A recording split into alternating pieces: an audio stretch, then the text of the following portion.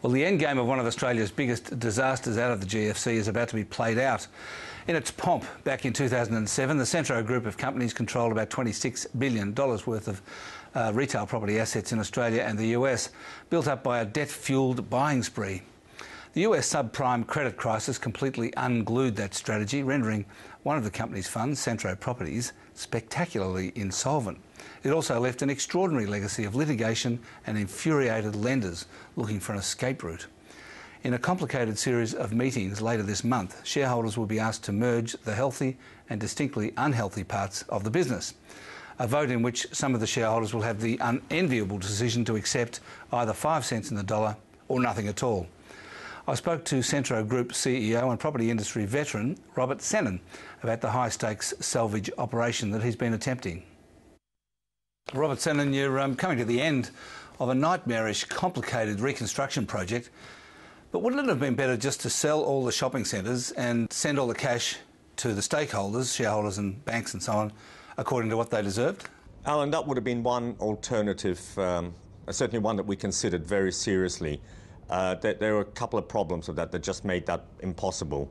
The first one was that to have been able to have sold all the assets, we would have had to get the consent of all of the funds.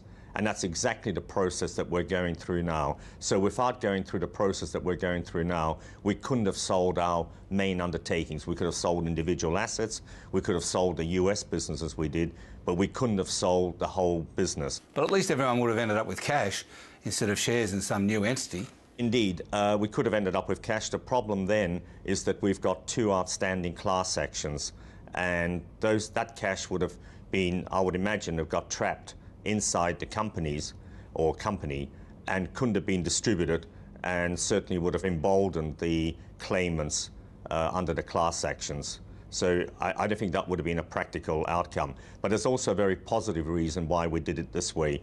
Aggregation actually allows the company to take advantage of what have been great assets. They've been very well managed. There are very significant development opportunities inside those assets.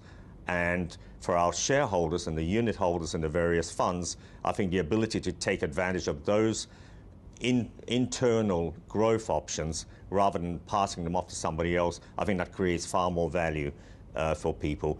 I'm aware that at least Lend-Lease is interested in buying the shopping centres, in fact all of them at once, and there's probably other bidders, so couldn't you have got an auction going? Well, there's always the possibility of an auction once the company is listed, and at that point the best priced deal will win.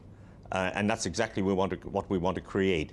Yes, we get approached periodically for either on an asset basis, or we've been approached on an unconditional type deals, exploratory proposals to where people have looked at our assets or considered acquiring our assets, but we've certainly never received anything that would be executable. The Centro Property shareholders just about get wiped out. They get about 5 cents in the dollar. But is it fair to say that their vote doesn't matter as much as the Centro Retail shareholders? And if the Centro Property shareholders vote against it, the whole thing will still go ahead. But if Centro Retail shareholders vote against it, it won't. To get the aggregation to take place, there are many resolutions that need to be passed by many stakeholders. So the essence of our transaction, the complexity of our transaction, comes from the fact that the votes are interconditional. Now, were any of the stakeholders who are junior to the secured lenders at the C&P level to vote no, there's the possibility that aggregation could still take place, albeit with an insolvent C&P, Centro Properties Group. Now, it could happen, but there's no certainty of that. It's not something that's actually been tested in the Australian marketplace. But the advice is that the likelihood is that could work, but it's uncertain. But with CER, of course, were they to vote no, then in that case, aggregation would not proceed. And so we're back to the situation where we're in today, which is an unsustainable situation. What about you personally? I mean, how have you found all this? I presume you had a life before this happened. Alan, I'll be very pleased if we get a successful outcome. This is something that the management team, its advisors, the boards have worked 24/7 on. It's been a fairly brutal exercise for all of us.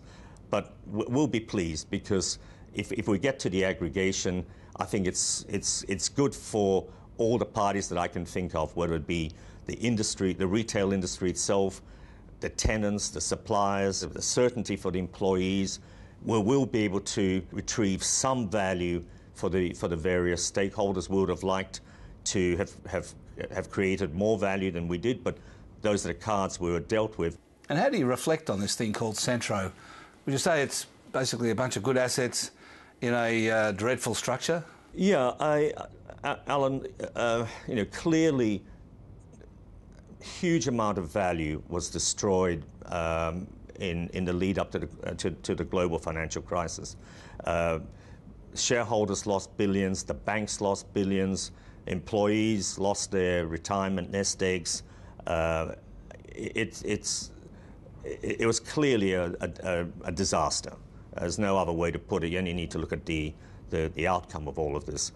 What we've tried to do is to just build on what we had. And I think if we can create this new vehicle, if it does get approved by all the stakeholders, I think it'll be a great outcome for all the constituencies. So I hope people vote yes, because the alternative, as I see it, is very, very uncertain. I can see tremendous value destruction taking place at various levels. We will know that the junior stakeholders at the C&P level, which are the shareholders, the convertible bond holders, they'll get nothing. There'll be receivers appointed at various places in the group. The uncertainty that'll cause the chaos. Yeah, well, not to mention the lawsuits that will be unleashed as well. Well, I suspect there will be a lot of that as well. It's totally uncharted waters. If receivers are appointed, I doubt that there are enough receivers in Australia we'd have to import receivers, and it'll be very profitable for some of the people in the services industries, not the least lawyers and receivers. But putting all of that aside, it's just so clear that aggregation is the right outcome for people. And I would expect that when people have weighed up the risk of voting against this versus the benefits, that I'm quietly confident people will vote the right way. Thanks very much for joining us, Robert Tsenin. Thank you, Alan. Cheers.